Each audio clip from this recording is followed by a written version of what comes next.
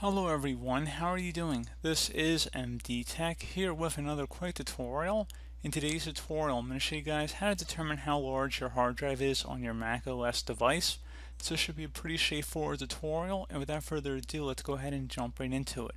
So you're going to start by just left clicking on the Apple icon at the top left corner of our desktop screen, and then you want to select About This Mac. And then once this next page opens here, you want to select the Storage tab, and then it should say how much is available out of a certain amount here, and you can see the numbers also down here. This is how large your hard drive is, and then it'll also say how much is currently being used.